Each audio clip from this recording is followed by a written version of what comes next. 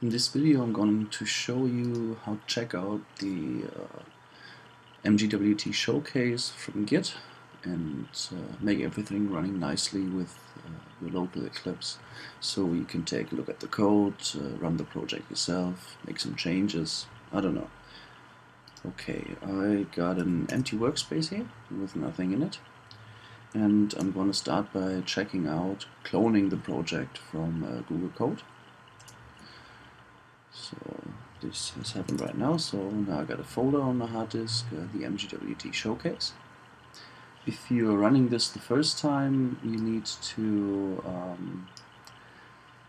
configure the workspace in Eclipse to work together with Maven. Basically this is just setting a variable pointing to your local Maven repository so that reference jar files can be found from Eclipse. So this is what we need to do. We need to set mvn eclipse configure workspace and the path to your workspace.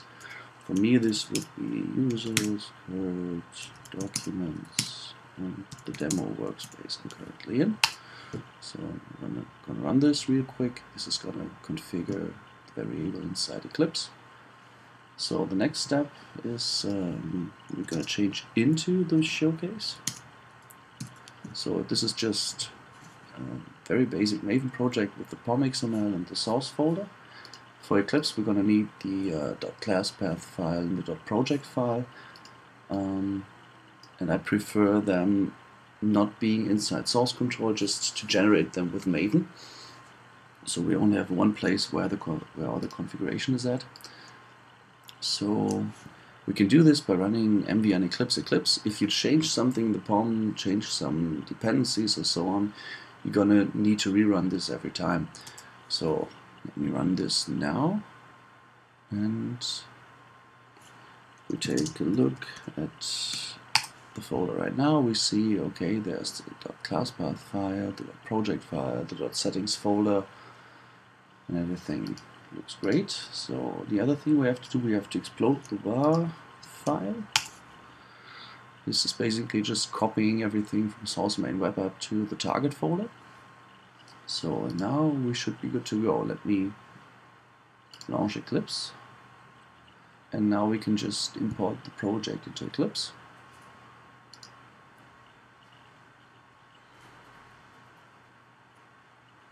This always takes some time. So this is Eclipse with the latest GWT plugin and the SDK setup.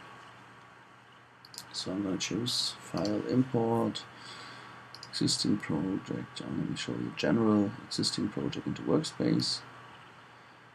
Select the directory we just checked out inside the workspace. Okay, this is the showcase. I'm going to open it now. Eclipse now finds the project. I'm going to say Finish here. So almost everything was just configured by Maven. There's one thing that we need to do.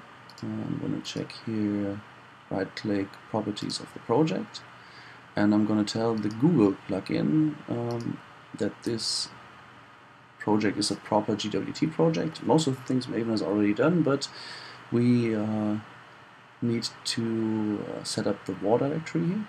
With Maven this is a little bit complicated. The first thing I'm going to say, this project has a work directory, and select source main web app. But we need to uncheck the box here, launch and deploy from this directory, because we don't want the Eclipse GWT plugin to generate source into source main web app. So we would end up with changes in a source management directory.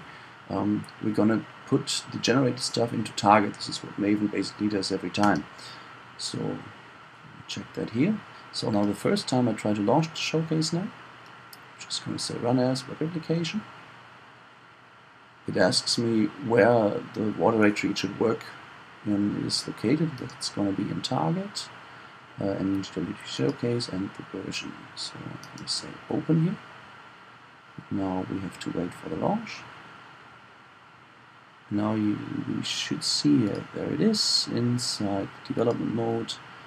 The URL we can copy. Note that I'm not using normal Safari on desktop here. I'm using OmniWeb because right now there's a problem with the GWT developer plugin for Safari. Maybe at the time you're watching this wouldn't be the case anymore, so you will need to use OmniWeb. So right now Showcase is starting up.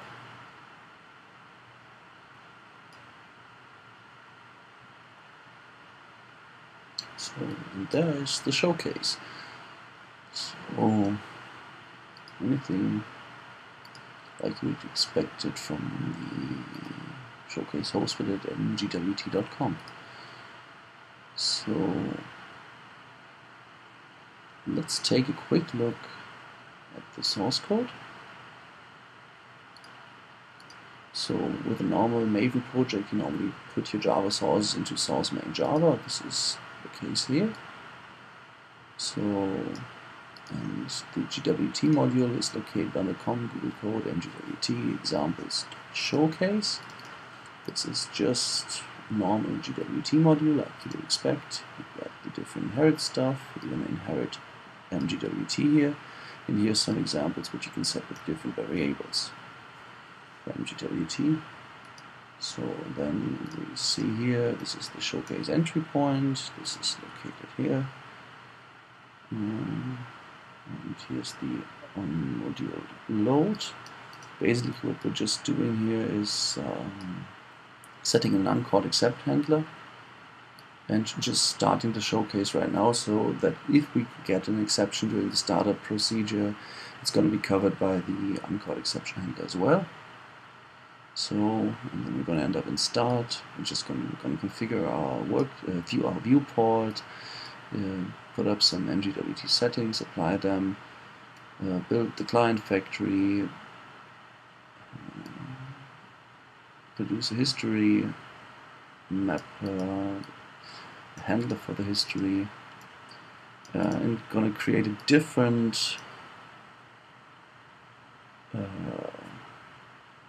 display depending if you're running on a tablet or if you're running on a phone, and going to start handling the current history. This is basically the same for almost any GWT MVP application. So let me walk you quickly through the phone. Through the phone display. We're just going to create an animatable display. We're going to do this with GWT create because animatable display behaves differently on different platforms. Then we're going to need an activity mapper. We're going to need an animation mapper. We're going to put this together inside an animating activity manager, which is going to take the activity mapper, the animation mapper, and the event bus. We're going to set the display here we just created and append everything to the root panel.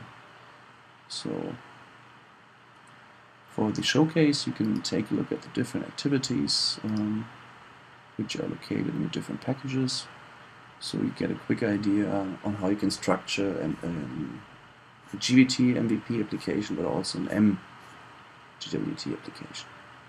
So hope this helps to get started, and hope you enjoyed it.